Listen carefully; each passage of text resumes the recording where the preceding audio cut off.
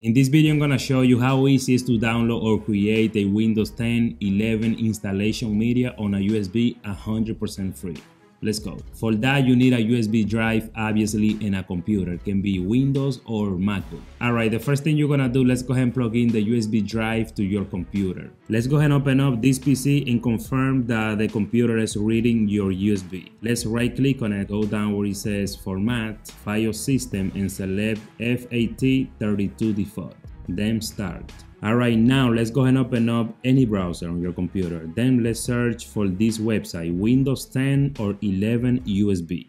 Let's go ahead and tap on the first link, Create Installation Media for Windows. Let's go ahead and click on it.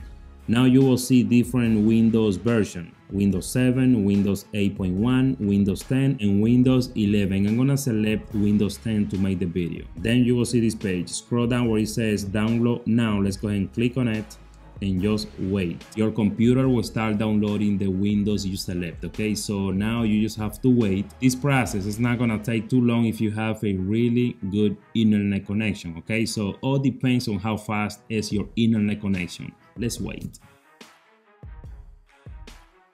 At the end, you will see this message. Your USB flash drive is ready. Don't unplug your USB yet. So you have to click on Finish. As you can see, it wasn't really done yet. Alright, now let's go ahead and open this PC. You will see that the flash drive has some file on it. Let's go ahead and open it up. You will see different files. That means we already have the Windows installation on this USB. Also, remember to eject the USB to save, unplug the USB drive. Please let me know in the comment section if this video helped you out. Drop a like, subscribe to the channel. I will see you in my next video.